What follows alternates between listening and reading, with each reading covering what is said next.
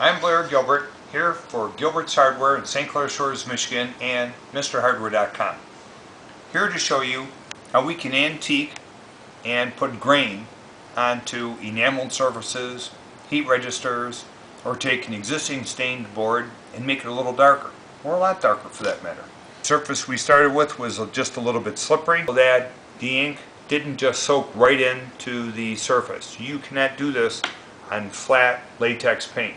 You end up just painting it. It will not take and accept any graining. That's an enameled wooden door. Before we use the wiping stain, it's a little deglosser. We took the deglosser in a rag. We wiped it around this panel of this door because it had so many cracks and crevices, we just wouldn't be able to sand it properly. And we're going to show the pattern of how you're going to put grain on a piece of wood and make it look like it's wood. So the neat thing with most of the wiping stains is you have a long time to work with. What you do is you get it on in as consistent a pattern as you can first. Not too thick. We're not painting. We are going to be antiquing.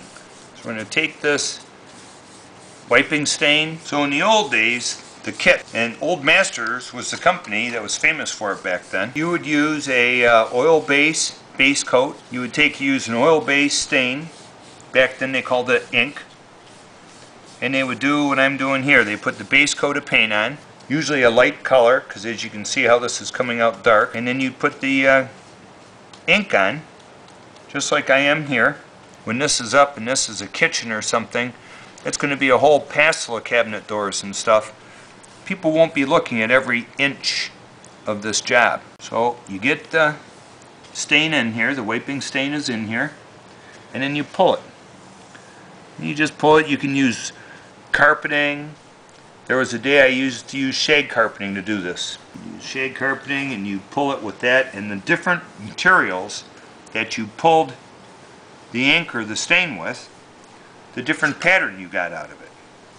We're just using an old cheapo brush today, a little whitey chip brush, nothing nice. And as you can see, I've got a lot of time to play with this. The stuff just doesn't dry that fast. If I think I get a spot too light, you dab a little more stain on, and then you pull it. And you make it a little dark. If you get too much bleed through, you can do 2 coats. You can do 1 light coat first, come back later, an hour or 2 now, and put a second coat on. And then the second coat will fill in the light spots that you can see that are bleeding through a little bit here and there. So the second coat, sometimes 2 coats make a nice, very rich job. Got a little too dark here. A little too dark over here. We blot off the excess and then we repull the grain.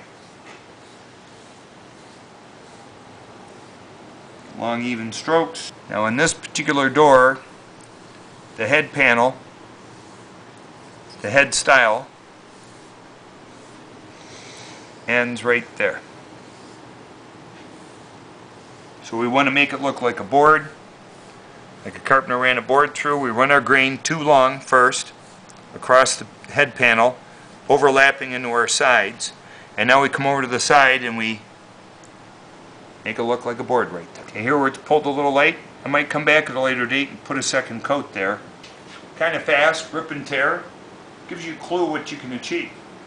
You do it twice, the second time it makes it look even richer, like there's more graining. I have some heat registers that I did. I had my friends come by and they swore to me that they were wood. I go, no, they're not wood, they're just wood grain metal. So you had to get very close, especially after it's on the wall, surrounded by other wood and other stuff too. The stain's oil based. You need to have a little bit of paint thinner around to clean up. Now this is going to take all night to dry. I can add another light coat in about an hour though. After this is all done, you put a satin varnish or polyurethane on it, which gives it durability, washability, and evens up the shine.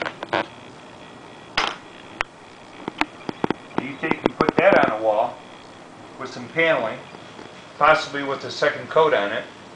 This son of a gun, people won't even know that it was an antique piece of metal. I think what we may do is give a second coat. Let you see what it looks like after we've touched it up. A piece of wood, it's medium oak. The wife doesn't like it. She wants the kitchen to be a little darker. We can do the same thing. Put a light coat on top of this. We have a twofer here because we get the advantage of the wood grain underneath adding to the grain that we're creating by the brush. So when people look at this board later, they won't know that this was a lighter piece that we've cheated to a darker color. Especially when they look close and they see the wood grain, some of the oak wood grain peeking through. So you could do a piece of satin varnish over the top of this to protect it. We let our project sit for one day, but there's an awful lot of the white. So the ivory is bled through. And our goal here is to take and cover the ivory, and we're going to get more graining. Because the first brushing put a certain grain on the door. Now when we do step 2, if you need it, we're getting a little more grain on top of the first grain. So the grain gets a little more complex. This color that we're using here is called Special Walnut. Made by Old Masters. This product seems to have a lot of finish. When you're using this product, one, you have to be careful of we would just blot a little off. Pull our grain again. And the lighter I hold my brush, the more I let the tip run, the finer the grain's going to become. There's all kinds of tools you can use to pull the grain. There's old paintbrushes that got a little bit stiff on you. There's shag carpeting. There's actually a tool, a graining tool you can buy, that when you pull the graining tool across, it actually pulls grain that looks just like wood. Some of my best work is when I've gone the fast. The more I pull it and play with it, the more I mess it up. A lot of times it's better to go fast and furious and don't lose your mind on the mistake. The other thing you have going for you here is we're looking at one door. When you do this project, you're usually doing a whole kitchen or a whole cabinet or a whole bookcase. So when people come and look at it, they're looking at the whole project.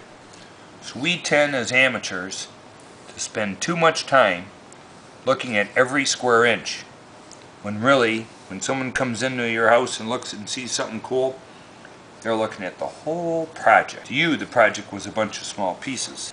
Could be a little bit better, take a little bit more time. I get a whole kitchen done like this, you're going to be hard pressed to tell it from a wood one. The other cute thing is when you take a kitchen and you darken it up, a lot of times you're dealing already with a piece of wood. So it's pretty easy to take the piece of wood and make it look darker because you already have a base coat of brown. Kind of like what I'm dealing with here.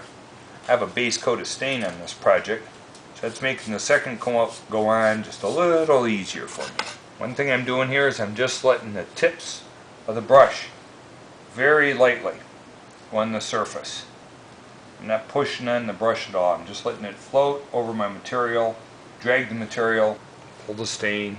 So the second coat, as you can see, is filled in. Now when we're choosing these colors, we're doing this project here with the Special Walnut. That color there. 2 coats of the Special Walnut came out quite a bit darker than it looks like on a piece of bare wood. Actually a piece of bare oak. By putting on multiple coats, we're going to get more color. We can't go lighter with anything, but we can always take and go a little bit darker. So if you want to take a kitchen and darken it, or take an antique, a steel door, or a piece of steel, anything, and it happens to be in a wood situation, you'd like to blend it in, you can see how easy it is here to do that.